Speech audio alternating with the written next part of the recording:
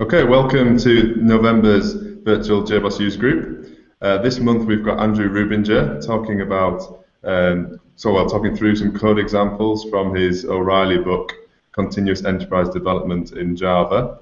But before I hand over to Andrew, I'll just give you a quick overview of what we've got coming up over the next couple of months. So next week, in fact, for the December virtual JBook, we have Antoine Savot-Duran talking about CDI. So for those of you who don't know, CDI is the Java EE specification for context and dependency injection. And Antoine will be covering it from the basics right up to the advanced features. So Antoine is the co-lead of the CDI specification, so we've actually got a really good speaker coming next month. Antoine will also be coming back in January, where he's going to be talking about Apache Delta Spike. Delta Spike is essentially a set of extensions for using with CDI. Actually this session that we're doing today is actually rescheduled from last week when Andrew, our speaker, was rather sick. So hopefully he's feeling better this week. So I'll hand over to Andrew. Thank you very much for coming, and I hope you're feeling better. Hi guys. Am I now live? You are, yes, you're live. You can see me. I don't have to do anything. No, you can just speak. Oh, that's awesome. Thank you. All right. So thanks everyone for coming in, and this is my first time now on the virtual JBook, so I'm pretty excited to be doing this. This is my apartment. Welcome, and you can all. I don't know if you've all met Lucy, but this is my Lucy, and she hangs with me while I work. And an apology for last week. I was actually pretty sick, and while we were doing the pre-roll, with Paul, it wasn't going to happen. So I hate to inconvenience anyone, and thanks for bearing with us. And I'm pretty excited to do this presentation today. So I think the majority of what we'll do today will be a screen share, which I think will probably be a little bit more attractive than staring at my mug. Is that coming through okay there, Paul? You can see that? I'll assume that you can. Yes, it's coming through. I had myself muted because I was typing. Yeah, no, cool. All right. This is a little bit of a more advanced talk. We've been talking about Arquillian in conferences for several years now, and the real goal is just to be doing testable enterprise development, right? And what we mean by that is that instead of just writing like unit tests for your code, also making sure that it's working in its intended environment, and being open to that, like Java EE does not operate in its own bubble. We integrate with plenty of other technologies, and we have like real-life use cases that need to be done. So several years back, the project lead of Arquillian, Aslak Knudsen, and I set out to write this book that O'Reilly has published, and it's called Continuous Enterprise Development in Java. And what we wanted to do was take a really use case-based approach to doing development and making sure that all of our examples covered some part of an application that was probably going to be a common use case, and show one way of solving it, and also how we built it using EE tech and some third-party stuff, and have it all be tested with Arquillian. So the focus of this talk today is to run through a few examples as time permits. I usually have time to go through about 3, and show what the use case is, how we solved it, and how we tested it. Of course, there are many ways to solve any particular problem, but we show one way, and that's kind of our recommended approach. What we did with this book was, over here, we put the whole thing on GitHub, as you can see, and it's under Arquillian Continuous Enterprise Development. And the whole book is open source. The folks at O'Reilly were really kind in letting us use a Creative Commons license for this. When we say the whole book, we don't just mean the examples, we mean the book itself. So, for instance, it's written in ASCII doc, and the entire contents of the book are all right here, as you can see. So you can go through and read it and follow along. The code examples as well are all kind of executable, and they're meant to be proof that what we're doing is actually workable on your own machine. So if you fork this repo, you can start to run it and go through the instructions. Chapter 4, well, I'll give kind of the basic layout. The first few chapters are kind of expository. They talk about continuity, we talk about software development processes and why testing is so important and how we think we should be testing. We talk a little bit about our enabling technologies, which are obviously Arquillian, obviously Java EE, but a lot of the other types of things that we end up using in practice, like Maven, like the IDE, like Forge to bootstrap development, and then various ways of making your deployments in ShrinkWrap. The third chapter details using a JBoss Forge to go, as we say, from scratch to production. And we've done several talks on this over the years, and Pete Muir has also done several on his own, which involve taking a blank repository, making a Java EE application, and pushing it up. And it's kind of a toy app, but it shows that you can go from nothing to something in the cloud if you follow the instructions in just a few moments. So that one's always kind of fun to do on stage. The fourth book talks about, the fourth chapter talks about the example application, and that's what we'll be going through today. Everything after this chapter deals with the example application, and we made one. If anyone's ever used, for instance, the website Lanyard. Lanyard is pretty cool. It's a conference tracker, so you can like authenticate with Twitter. Well, I'm not going to do this over live air, but you authenticate with Twitter and it'll show you conferences that you've spoken at, conferences you want to attend, who else is going to be there. It's a nice way of unifying things to show the various talks, and we build kind of like a simplified clone. And that's going to give us several use cases to deal with in the book, and I'll start off with just a few of these today. I've gone through the liberty of importing the book examples here into JBoss Developer Studio, as you can see, and I think maybe it'll be fun to start doing some JPA. So JPA is the Java Persistence Architecture. And a question that we get asked a lot is, in Java, how do we test with data? How do we interact with data? It's really a very simple type of a thing in its premise. When you're dealing with testing data, you basically want to have your preconditions be met in that the database is in some known state. Then you want to perform your actions. And then you want to assert your post conditions. Make sure that the actions resulted in a state change as you expect. The reason this gets to be a little bit more complex and involved is because you need to actually go and issue the commands to put the database in a known state at the beginning and then do all the checking at the end. And that can be kind of laborious and obviously labor intensive and not all that fun. So we've got some ways to help out with that. For those of us who haven't yet seen an Arquillian test, this is kind of the makeup of it. We have a simple Pojo class. This one we've called conference test case. And we have this run with annotation, which, as you can see, is a JUnit standard annotation where you can swap in a new test runner, and we give it the Arquillian test runner. And what this does is this gives Arquillian control over the entire test. Rather than, when you leave this out, you get like the standard JUnit block 4 test runner. It's called something similar to this. And now that Arquillian's got control, we can do all sorts of neat stuff. Like we can interact with a backend container. In this case, it'll be JBoss EJB. We can inject things directly into the test. So, for instance, if we're going to be interacting with a data store, probably we should have our own view of this. This is what we call a repository, and a repository is basically our wrapper around the entity manager where we can do things like store and get and remove, and we have a repository type for every type of thing that we want to store in.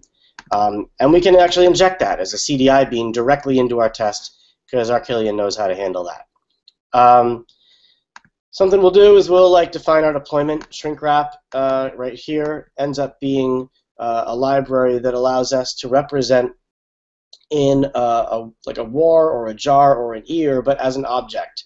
And this saves us from having to do a full build. So we can actually run this test, make a change, hit save in our IDE, let our IDE do the incremental compilation, and then rerun the test again. And we don't have to do a full build step and wait for that whole process. Again, this is all kind of very basic Arquillian stuff, which is if you're really interested and you're feeling like you're falling a bit behind, Arquillian.org here has a series of guides, and the Getting Started guide and the Creating Deployable Archives with ShrinkWrap guide have both been translated into any number of languages, and they do a pretty great job of detailing why ShrinkWrap, how to make deployments, what's in the various API, getting your first Arquillian test up and running. These are really great resources. And I say that not just because I wrote one of them. So let's get back to this, JPA testing. So now we've got the infrastructure in place to do a JPA test. We know that Arquillian is going to be interacting with the container and deploying things into it for us. It's going to send it our deployment. It's going to give us our injection, and now we can actually write test code exactly like we'd want to, right? And this test class should be able to create a conference. So basically, we're going to create a conference object. We're going to use the repository to store it. We're going to assert that the created event was fired. And we can also do things like associate with sessions and whatever. What we're missing in here is obviously an assertion to show that the conference, not only that the event was fired, but the conference was actually stored in the repository and exists in the database. This test annotation right here is a standard JUnit one. This one we've added. We have a community contributor by the name of Fartosh, and he has made the JPA extension for us. Arquillian is a pretty extensible framework. The core doesn't do too much on its own. We give it personalities through our extensions and container adapters. So this JPA extension will actually allow us to externalize our data sets that we want to validate against at the end. So what we do is we create our conference, we store it, we perform the one assertion we want manually on our own, but the rest of the assertions are all done by taking a look at the data set that's described here in this YAML file and making sure that it's all in place. So I'll even go and show us, I think this button right here. These are the data sets, a conference YAML, so I'll find this and pop it open. Let's just open it up right here, actually. And we see that we've externalized our data definition here in this YAML file. That's all well and good for when there's one, you'd want to write your own assertions in code if it's just one entry, but you can imagine what this would look like if we started to actually have maybe 1 million records or that kind of a thing. So that actually ends up being pretty useful to make sure that we don't have to write our own assertions. We can just assert based on a YAML file. We can match on 2 data sets too. Here we should be able to create conference with a session. We have a conference YAML file and a session YAML file. Let's actually go through running this, because maybe you haven't seen Arquillian tests. Because they have this Arquillian runner, are really just standard JUnit tests at their core. I have EAP running right here in this window, and if I were to just say run as JUnit test, we're going to launch this thing right in the IDE. You'll see that we deploy and we do everything here in this window, and our JUnit runner shows that we've completed, and we get our results just as we would any other JUnit test. The difference is, let's see if I can do that again and show you what's going on in the console. The difference is this is actually doing a real deployment. This is interacting with a real EAP instance. You can see that we're actually executing right here some SQL through Hibernate. So this is a full-on integration test, but the test code that we write is really small. It's just exactly what we want to do and really not all that much more. And then, the JPA extension allows us to do our assertions on the data sets to make sure that everything matches correctly. And we get our results right here. So it's a pretty powerful tool with dealing with data and JPA. We also have here this using data set. We talked a little bit earlier about both the pre and post conditions. Using data set is for the preconditions, and should match data set is for the post. So if we want to put our database in a known state first, this is what will allow us to apply an externalized model and put it into our data set. And then we'll execute this code here, and then Arquillian will then match the data set as described here.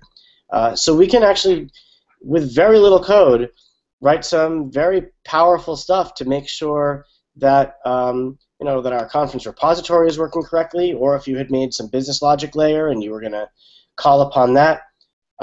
We've got some very powerful, slim mechanisms for dealing with data and taking away a lot of the boilerplate that you might otherwise assume is associated with doing work with data. Another thing that we should really keep in mind when you're dealing with data is that JPA always kind of works in tandem, or traditionally works in tandem with transactions. So we want to be able to give you some very fine-grained transaction control, and we do. Again, this is another test case where we're dealing with conference objects, and it extends from this base transactional specification class. Again, Arquillian, very powerful, because when we're doing an Arquillian test with EAP, we're actually taking the test case, we're taking an instance of it, and we're injecting the test class into the deployment. So when we execute these tests, we're executing them within the context of a deployment inside the server, not actually on the client machine. So we can do things like inject user transactions, or you could inject an entity manager directly into your test, and that gives you some very fine-grained control over doing things like determining when you want the transaction to begin, and then calling the code you'd like, and then committing it on your own, or defining your own rollbacks and explicitly, saying you want to set this transaction to roll back to do that.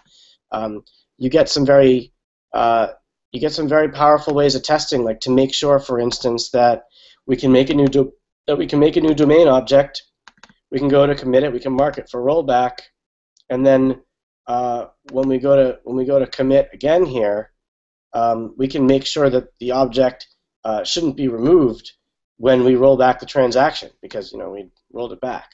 So like very powerful stuff that we can do here to make sure that our transactional boundaries are kept proper, that we're respecting our transactional boundaries, that we've given you hooks in to do stuff at a very, very detailed level, at a very fine-grained level in the code, hopefully without having to write too much boilerplate on your own.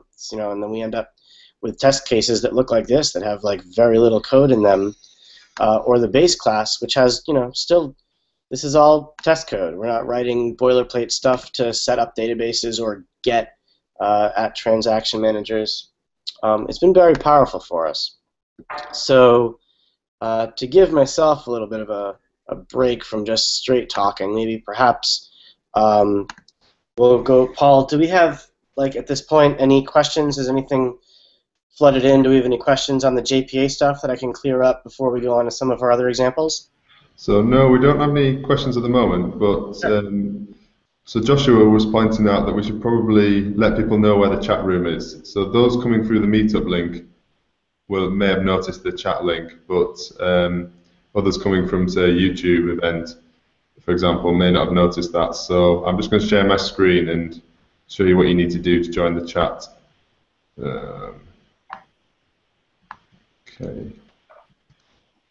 Okay, so on the meetup page, there's a link to the web chat. So this is the same link that we use every time we have a virtual JBoss session, and I'll show you where that link goes. So it goes, essentially it's an IRC, it's a web IRC chat client, and the channel is VJBug. So you can basically just type in your nickname, type in whatever you want. So Paulin, and then I need to type in the captcha. Can't even read it. Is it? Okay, 558. And then you're in the chat room, and then you can just ask questions away. Okay, and we've got a real question as well. Great. Okay, so in the future, we'll hopefully make this a bit clearer. So the plan in the future is to create a virtual JBug homepage on JBoss Developer, where we'll pull everything together. Hopefully, then it'll be a lot easier to watch the session live and join the chat and things. Okay, so I'm just going to check the question. Okay. Okay, so here's a question from La Sombra. Using a remote container, can a development team with, say, 10 developers use remotely one single JBoss or Wildfly instance, if that instance is properly configured memory-wise, of course? Yeah, absolutely. However, you'll want to make sure that you have enough isolation that you're not you're running into each other. But yeah, you could put up one kind of shared server to get up and running and execute remotely against that. Typically, what I do, if I'm going to be running a lot of tests, well, let me back up a little bit for everybody. With the EE servers, we've separated out the notion of what we call a remote container, which just means it's a remote VM, right? So you have the client VM for your test, and then there's the remote VM, just a separate process for your application server. We have what we call a managed container, which is the same thing really as a remote, except we also manage the life cycle of start and stop. So you can actually not have a server running at all, and when you launch the Arquillian test, it will start up EAP or Wildfly or any of these for you, do the deployment, execute the test, undeploy, and then shut down the remote process for you. And then also some of the containers have embedded, meaning that we'll bring up the container in the same VM that your client executed to start to launch the JUnit test. And you can absolutely share a remote one. It's just a process that's out there running, and you send a protocol over to it to do the deployment. It's not the issue, but I would worry a little bit about isolation sometimes. If just making sure that if you're deploying an application, it's got a separate space from some other developer who's doing something, and dealing with it that way. I tend to think it's intelligent to write your tests in a way that you can run everything on your machine as it would in a stage or shared environment or like a CI environment, and that ends up being enough for me. So my typical workflow is have all of the engineers executing locally the tests, running the test suite before they commit, and then when they do it, should kick off a CI job and do it on maybe a staging server that that very closely resembles your production environment. That would be my advice. So I'm not sure if this is where the requirement's coming from, but I imagine some other vendors' app servers come with license fees that prohibit developers from having their own instances on their own developer machines. Yeah, oh, that could very well be, yeah, sure. Yeah, so I guess that's something we're not really used to. Yeah. Okay, so I think that answers the question. So unfortunately, I forgot to switch the video stream to myself when I was explaining where the web chat was. So I'll just try that again. Okay, let's.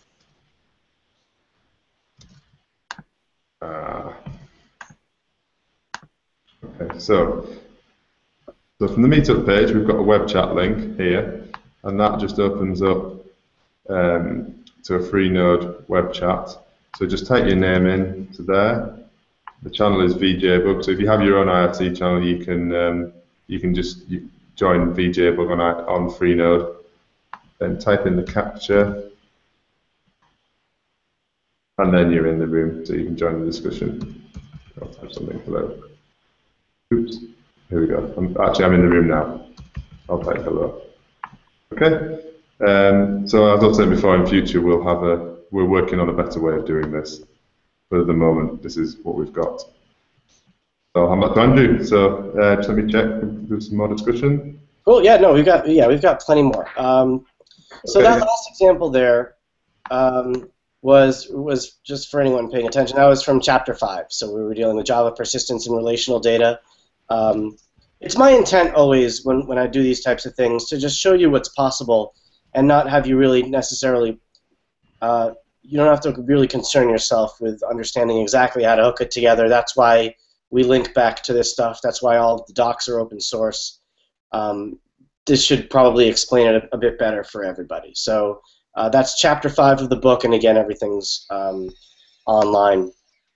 The next chapter I'd probably like to go into, Chapter 7 deals with business logic in the services layer. I realized as I was doing all that, I was clicking around and not sharing my screen. I'm sorry. One more time. Okay. Business logic in the services layer. That's Chapter 7 here. For this chapter, we took the use case of like a user sign up triggering sending an email. Like this is a really type of a common use case for doing application development. A user signs up, they put in their information, they give you the email, and then you've got to send some sort of a confirmation email to them. This ends up being actually quite difficult to test for several reasons. You're usually dealing with some sort of an external service, like an SMTP server. It's inherently asynchronous, and testing asynchronous stuff is difficult. So we thought maybe we'd build up an example for this case here and see what we can do to address it. So I've made this SMTP mail service test case, and again, this whole thing, if you get lost, is going to be documented in Chapter 7 of the book right here called Business Logic in the Services Layer.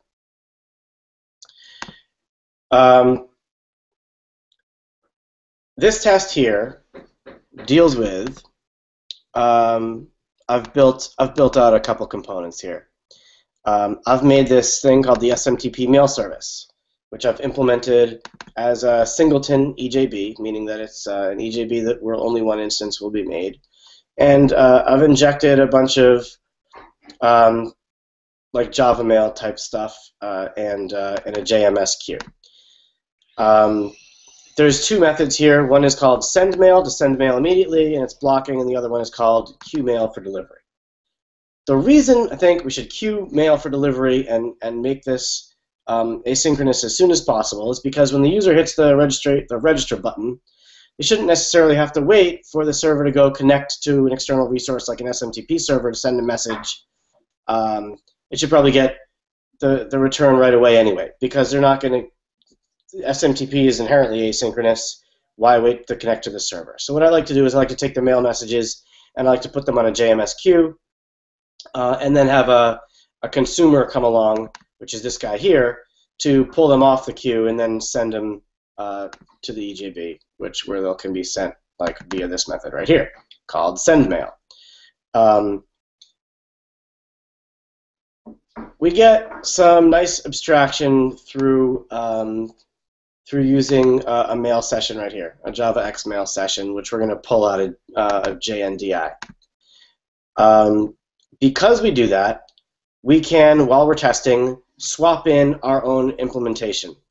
And we can swap in our own implementation of a server. So what I do here is I've made this SMTP server service. This is also implemented as a singleton EJB. It's going to start up when it's deployed, but as you'll notice, it's under the test folder here, so it's not actually ever going to be used in production. This is something I built out for testing only. And what we'll do is I'll make this like what I call it, a pluggable receive handler, and we'll say when we deliver mail, we're going to allow the test to define what we do in the middle. So back to our test case. What we're going to do, I have a method called test SMTP async. I am going to define the body of an email. Then I'll create this thing called a cyclic barrier. I find that most people don't actually know what this is or use it too often. It's part of the standard JDK and it's been there since JDK 5. It's part of the Java util concurrent package. It's a cyclic barrier, and what it is it puts up kind of a blocking point where the thread will block until the number of entrants has been met. So until 2 people are blocking on it, this thing will block anyone who's here. If I put a 3 there, it would block 3 people until until 3 people came. Then I will go and I will set a handler here in the SMTP server service, and I'll say, all right, when the SMTP server gets this, first of all, we're going to assert that it's received the body of the email contents through the service the way that they've been intended, and the SMTP server itself is going to wait on a barrier and not just pass through. This is just a handler that we're set, right? So we're not actually running this code right now. We're setting a handler, and the rest of the test case will continue. And we'll say, hey, let's make a message, and I'll put my email address and the subject and the body right here, and then I'm going to queue it up for delivery, and now I'm going to have the test case wait on this barrier. So the test case has created a mail message, they've set a handler to wait on a barrier, they've sent the mail message, and now the test case itself is waiting on the barrier. So we queue this for delivery, the test case starts to wait, presumably we've now sent off another thread. As this goes into the JMS queue, is pulled off the JMS queue, is sent over to the SMTP server, where it's now going to enter this because we're entering the handler. We're going to reach this barrier await call, which will be the second one. This is 1. This is 2. And remember from the beginning, we set cyclic barrier count to 2. So now they're both there, and the test can proceed and succeed. This is a multi-threaded, full-on integration test that tests asynchronous components reliably. That's kind of the beauty of using Arquillian here, is because asynchronous components are they're historically very difficult to test. In the application server team years back, we actually we wrote a JMS subsystem and we had to write tests for it. And what we would do is we would create a JMS message, we'd put it onto a queue, and then we'd have the test wait 10 seconds, and then we would send another message behind it to see if the first message had succeeded. And this was problematic for 2 reasons. One is because we had all these thread.sleeps for 10 seconds in there, and when you have several hundred tests, that several hundred times 10 seconds really adds to your build time. And the other problem is that the 10 seconds wasn't really a reliable wait time. Maybe there was a lot going on with the other servers, maybe they were on kind of slow CI environments, and we would get these transient errors. So we never really had clean builds, and they would take forever. This is a much more reliable way of doing this by using the concurrent util package and a cyclic barrier to reliably test an asynchronous component. And I think I'd like to open this one up for some questions as well, because I think this is a pretty complex topic, and I want to make sure we didn't kind of lose anybody there. Okay, so we don't have any questions at the moment, but the problem is there's a minute lag, so on YouTube. So by stopping to sure, I see. So by stopping to ask for questions, you might have to wait a minute before you actually. That's fine. We'll go forward, and we'll just make a note that if anyone has questions, to enter them as they come up, so we don't wait for them.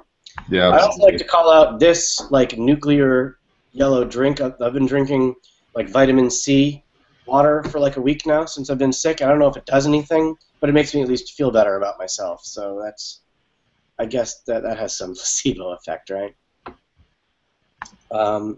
Yeah, if nothing else has come in, I think I will continue along. We'll yeah, just go ahead. I'm sorry?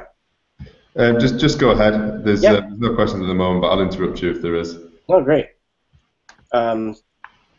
We'll do one more. Let's do just one more of these, I think, because I think it's a lot to really kind of wrap your head around. This next one will be from. I do want to call this out. Where am I?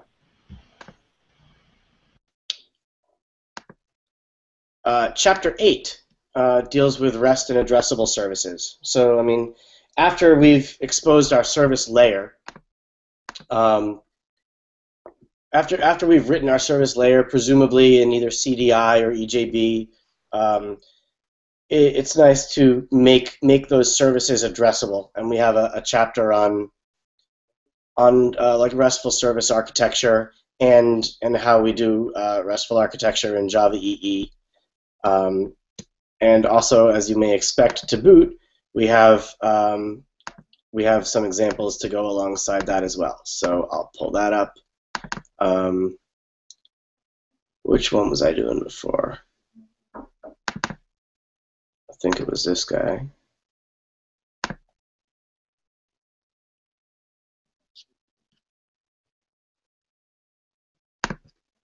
Great.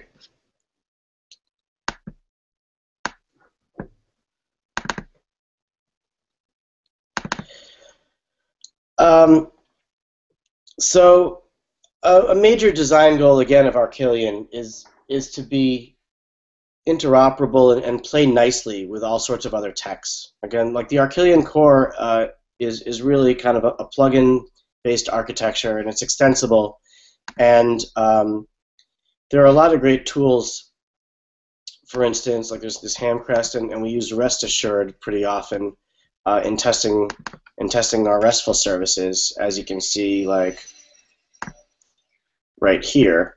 Plenty of stuff from the Rest Assured library, and we'll show that in a minute. This test is going to it's going to run as client, as we say. So this is more of a traditional black box test, which is appropriate for a RESTful test, because instead of putting a deployment into the server and then executing things from inside the deployment on the server side, this one should really be from the client, right? We're testing RESTful services. So we should really be executing a request and receiving the response and seeing if the response is as we expect. So we have this run as client annotation, which enables us to do that. And we're also going to use Arquillian Warp, which is a series of classes and annotations which will allow us to better bridge the gap in client and server-side testing. This right here is the conference resource specification test case, which is going to extend from this base repository one. And what we do here is we have we've defined a bunch of media types and type media types and URI segments. We can inject the base URI or the base URL for our RESTful interface, and we'll perform tests that are like, we should return a not found on a GET request when there's a missing resource, and we should return a not found on a delete request when there's a missing resource. And we piece these together using the Rest Assured library, because it's very expressive. We can say, all right, given a content type of our base media type, then we should get a status code of not found, which is an HTTP status of not found when we request something and it's the ID is and it's missing. We can very powerfully create these types of with a natural language syntax from Rest Assured, and using Warp to couple all these together to execute real requests and get back the responses. So we're going to make HTTP requests, we're going to get the responses back, and in this test, I think we actually even printed off the, you can actually see the requests coming in and what we've received back.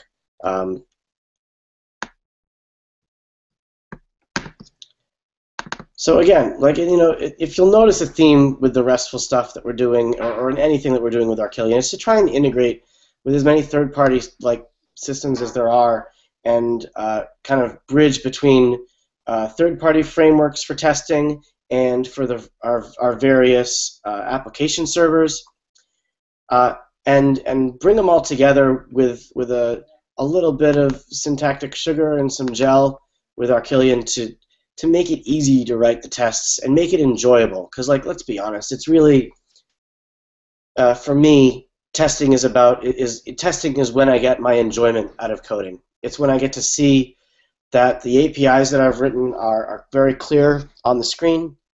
It's when I get to see that I've made something and it starts to work. It assures that it's going to work in the future. If someone goes to make a change, then I've got my tests and they're all runnable and they don't break. And also, I've very recently realized too that without testing, continuous integration is just a really powerful, quick way to push errors to production.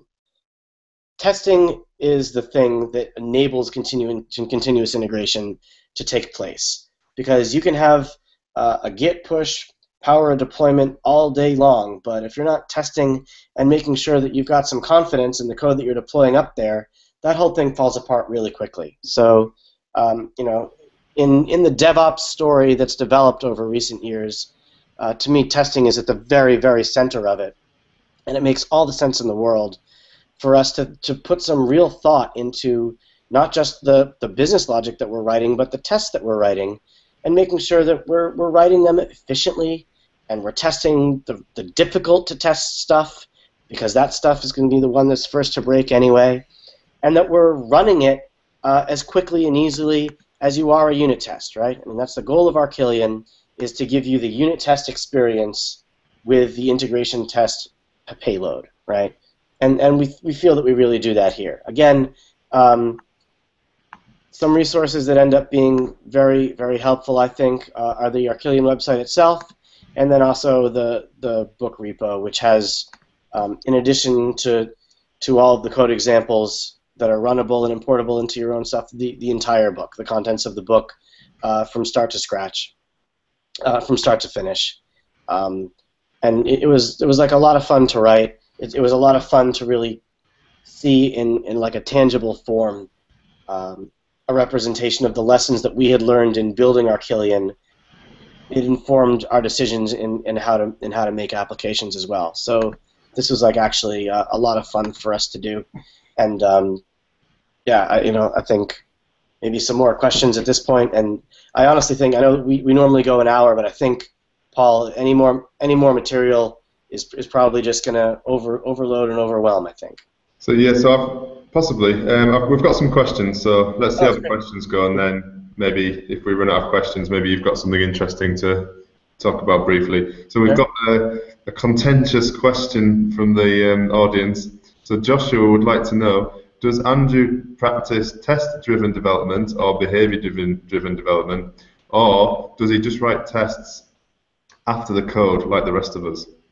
Cool. Yeah, I mean, I get this question a lot, and it's one that I like. I'm actually not a hardliner for this. I know it seems like I come across sometimes as very opinionated in how I go and address testing, because I believe it's like fundamentally important to programming. But no, I don't take any stance regarding which should be done first, so long as everything is committed together. So, for instance, if I'm writing a new feature or I'm doing a bug fix, the test that tests that feature goes in alongside in the same commit as the code that made it. And the reason for that is I like a really clean audit trail when I'm doing Git. So if I want to roll back a commit, I'm rolling back something that's like an atomic unit, and it's not going to break the state of the repo because I needed to also roll back other commits. I do kind of an iterative testing type of a thing. A lot of times what I will do is flesh out my API, and then I'll start to write some tests because it'll show me what my API looks like. You know, when I write the test, it's the first time I've used the API. And then I'll probably go and flesh out some of the implementation stuff. Sometimes if I'm in the mood, I'll like write all the implementation stuff too. It's like a fun little game for me. Like, hey, can I like do this API and implementation stuff all at once, and then like write the tests and have everything like work? You know, if it's small enough.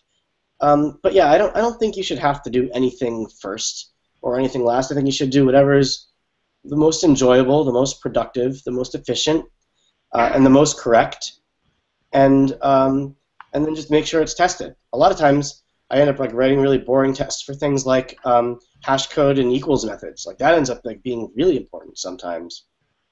And I'll write those like just when I'm making my value objects.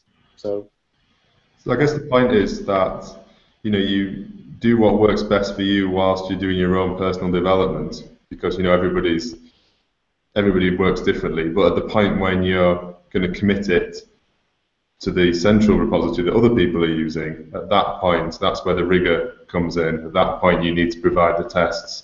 right. And how you came up with those tests, which order, is kind of irrelevant at that point. Sure. And when I say the commits are atomic, no, that's like not true. As I'm working, I'll actually commit like several times an hour, and then push as often as I want to my own origin. But like when the thing is done, when my topic branch is done, I'm squashing that all into one commit, and that's what everyone is going to go see. But yeah, I think that's kind of a long-winded way of explaining it. But bottom line, I think as long as the code that you're writing is tested at the time it's being written, I don't think you have to be so hard as to say make your API, make your test, and then only then do your implementation code. I think that makes sense. I think the other thing to point out is that by committing them in tandem, it means that you get a testable commit history. So if you detect something's broken, you can go and do a git bisect. Yeah. To find out when that thing went wrong. Sure. Whereas if you've got a mess of feature changes and tests, if you're adding a feature and then later on you add a test for that feature, it makes it quite difficult to figure out when things happened.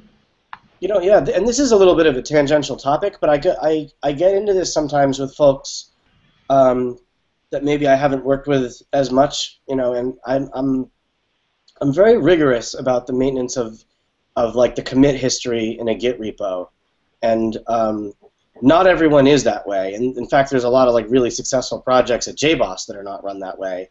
I find that every commit should be like an atomic thing that can be rolled back or removed entirely independently of everything else if there's an issue. And I find it's like really, really helpful for tracking the state of a project over time, and if you ever have to do any maintenance on anything that's not trivial.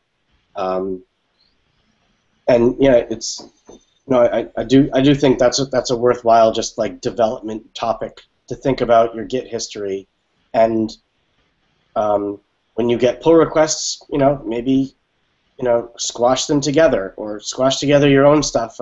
I'm typically massaging the commits of like just about every pull request I review in some way. Okay, that's a good answer. So the other kind of follow-up question was, so if test-driven development or behavior-driven development, what has he found Arquillian has helped the most with? So Arquillian's not going to impose any type of testing on you, really. I mean, we integrate in with behavior-driven development frameworks. I know that Bartosz and John Ferguson Smart, and these guys are like they're very like BDD like centric guys. Arquillian is mostly to me about being the glue that like brings everything together, so I don't have to write a lot of boilerplate. Arquillian ends up being the enabling technology that lets me test the difficult parts, that lets me do the injections and not have to worry about like the container lifecycle or all the boilerplate stuff that I used to write, or all the boilerplate stuff that I didn't write because I felt like it wasn't worth it to do a tremendous setup for a test. So Arquillian ends up being the piece that if I'm doing a cost-benefit analysis of do I spend a bunch of time writing this test just to have the test, because Arquillian's made it so much easier, that answer is usually like, yeah, write the test. Yeah, makes sense.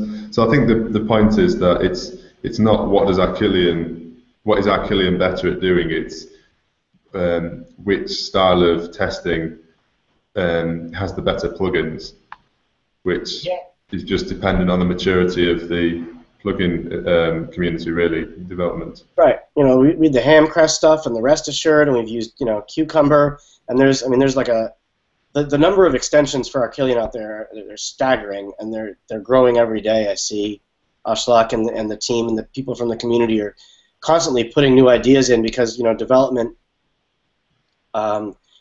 goes on long after Arquillian was conceived, and because we had the extension API, the community continues to grow in directions we never envisioned.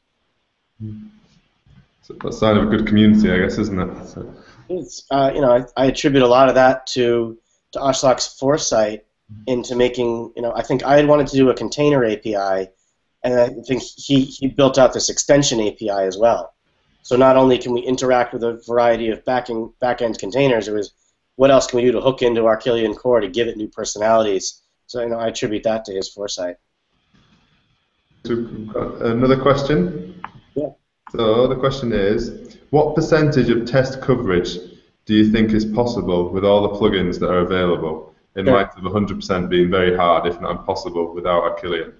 Yeah. I don't want to come across as sounding like cheeky or dismissive of the question. I actually really don't like code coverage percentage points as an absolute metric. It's the type of thing that, clearly you want to strive for 100% or as close to as you can. What I end up doing instead is I have the ECL Emma plugin, Echo Emma, which is integrating Emma's code coverage tool with Eclipse. And what you can do then is when you're executing your tests in the IDE, it'll actually paint your test classes like red if not covered and green if it is covered, and it'll show you the percentage points and stuff as well. But I find that code coverage, rather than a tool that I use in CI, is something that I use while I'm building and while I'm writing. Because as I make the API, as I write the tests, as I'm fleshing out the implementation, it's then that I'm continually running the tests over and over. And if I see my code painted in front of me, there's a whole code path here in an if statement you need to cover, or this whole method you didn't go through yet, so you should write a test for it. That's when I find the most benefit to using the code coverage tools to kind of poke holes and stuff. But then there's sometimes that I'll get a bunch of paths that just due to the nature of the way the code is written, the percentage point goes down. So again, I don't use it as an absolute metric. I use it as a tool to show me where I need to write more tests, and I'll make a judgment call over what is sufficient enough. Yeah, cool. So I think I guess the other thing is it depends on your application. So for example, if it's a Java EE application, then maybe it's possible to get quite high code coverage due to the amount of Java EE plugins. Whereas if you're writing, I don't know, some other type of application where you don't have as much support, but with other types of frameworks, yeah, maybe you're going to end up with a lower coverage. So I don't think anyone's agreeing that we should just strive for 100% just for the sake of it. But I think most people agree it's a useful indicator, isn't it, of what's not tested, so you can at least make a decision, make a call. Yeah. So I've got another question here. So I think Joshua's just qualified his question in the same way as I did just then. So he's saying the question has less to do with a percentage and more about the ability to actually test things like REST that we can do now. So I think, again, it kind of it depends on your application that you're writing, doesn't it, and whether there's a plugin framework available. But it does seem like the new plugins for Arquillian have been announced what feels like every week. Maybe that's an exaggeration, but it's on Twitter. It's pretty common to see Aslak or you or Dan Allen or somebody tweeting about some new alpha 1 of a new plugin support for some framework. So it seems to be a pretty busy community. Yeah, they have varying levels of maturity. For instance, the JPA one that I showed today, I think it is just really kind of great and mature, and the code coverage. I'll say this: I'm usually getting upwards of 80% code coverage, which is a lot when you consider all the stuff that like can't ever be a green line, right? Yeah. Yes, that sounds pretty good. So the question I had for you was, so you were using Dev Studio to run your Arquillian tests. Yeah. What did you need to do to get that running? Does it work out of the box, or did you have to install some plugins? No. I mean, like Arquillian is implemented as a JUnit runner and also as a TestNG runner. So anything that'll run JUnit or TestNG will run Arquillian. I use JB Dev Studio because it's quite honestly, it has this like Maven plugin in it where you can like right-click on a project and select the Maven profile you want to use for that project. And when you apply the Maven profile, it'll set the correct dependencies that are defined in that profile. And I find that to be like a really awesome feature. And I do that mostly when I'm like doing demos and stuff. I also do a lot of coding in IntelliJ. But yeah, to answer the question, anything that can run a JUnit test can run an Arquillian test. So it'll run straight from your Maven build with no plugins. It'll run from your CI. It'll run just as we did, right-click run as from the IDE. It runs from Ant. No other plugins. That was a major design goal that we had in the very beginning because we wanted to make it so that adoption for Arquillian could be as simple as just anyone who was writing a JUnit test. Excellent, that's great. So we have another question. Yeah. And I don't know if you know the answer to this, but how does Arquillian compare to PAX exam on OSGI platforms like JBoss Fuse? I'm not certain. I'm sorry. I thank you for the question, and I can, if we post it or something, I can like do some research. But I'm not the most qualified person to talk about the comparison with something I haven't used, I suppose. No problem. Okay, let's see if there's any more questions. I'd recommend, by the way, asking on the Arquillian forums, though, because our community is like a little bit more far-reaching. My background prior to Arquillian, was in Java EE. And obviously, like we've made OSGI wrappers around our JBoss modules, system, which we build Wildfly and EAP off. But yeah, I didn't come from an OSGI world.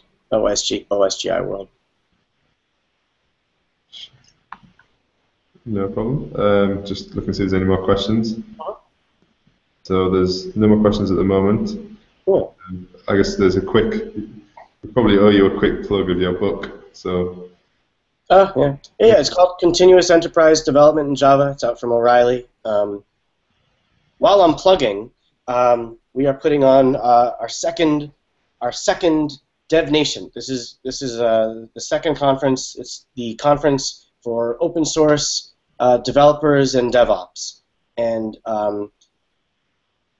we want to take a real community approach. We want to integrate the best of what's open in development. And we launched the CFP very recently, and that's over at devnation.org, and that'll be taking place in Boston in June of 2015. So send me your ideas, send me your stuff, and get in on the CFP, and we'll have a CFP review committee, and it's going to be an awesome time, and a lot of developer focused content is what we're aiming for. Great. Yeah, it was a very successful event last year, wasn't it? The first event. So. Oh, yeah, I thought in terms of the content quality that people brought and the level of discussions and the labs that we had after hours. I thought it was a really awesome time, and I was really pleased. Absolutely. I think the difficult thing was just deciding which sessions to go to. There was just like too much overlap with good sessions. So I guess it's a high quality problem, really, isn't it? Yeah, those are the problems I love to have. Yeah. But we also video record a large majority of them, and last year's are up online too, and we're going to look to do the same thing again this year too. So it's for those who can't make it, should still be able to like be a part of the discussion and get the content. Excellent. So there's a couple of other things. Running one, I can't remember. But anyway, one of the things was, what's the URL for the website? So continuousdev.org. Yeah, it's continuousdev.org, and for the past several weeks, I've been embroiled in a trying to reclaim the domain. I think it's been difficult to reclaim the domain. So for the time being, it's just the GitHub site, github.com/Arquillian/continuous enterprise development. Okay, yeah, sure. Okay, so what does the website have on it? The website really only had links to like the GitHub repo. I mean, we've put everything into the GitHub repo. So the book site, the stuff that was in the website was like links to our Twitter feed and to the repo and where to buy the book. Okay, cool. Yep. Okay, so which can be purchased like directly through Amazon, directly through O'Reilly or through Amazon. Yeah. Very good. Well, thank you very much, Andrew. I think. Oh no, we've got a question. One more. So, I'm not sure if I'll repeat the question, but I'm not sure I understand what the question is. Sure. The question is testing a SOAP web service similar to testing REST using Run as Client? Is testing a SOAP web service similar to testing REST using @Run as Client? Oh, yeah. Yes, using @Run as Client. Yes, it is. We didn't put a SOAP-based example in the book, but if you're exposing any service via SOAP and you have the WSDL thing and you can execute a request to it and get the response back, yes, very, very similar in its makeup. The only difference there is the payload, instead of being JSON or whatever is returned by the RESTful service, is going to be a SOAPy thing. Excellent. And do you have an example of this on in your book or on the GitHub site? I don't, because we were building one modern application and we chose to solve each use case in one way and show one way of accomplishing it. Like RESTful-based services looked to be the more modern trend, so we went with that direction instead of SOAP way. Yeah, absolutely. Although I will say that we did attack data from many different angles. I showed the relational case earlier, but I think you need to choose your data model based upon the types of data you have, and we had many different types of data and different use cases for getting through them. So we actually have a relational store for a lot of the stuff. We have like a map database in Infinispan for some of the stuff, and we also have a graph database for navigating relationships. So, and we talk about when you would use each and how to test with each as well. Excellent. Thank you, Andrew. So, thanks. But guys, this was a real pleasure. Thank you for having me, and yeah, this is awesome. So I'm at AL Rubinger on Twitter, and you guys can feel free to follow up there. Excellent. Thank you, Andrew.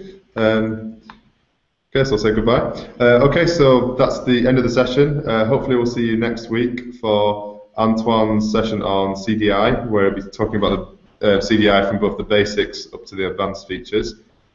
Also check out our virtual JBug YouTube channel to see the past recordings, and also some recordings we've done from Java 1 and some other JBoss conferences. So I'll say goodbye. Thank you.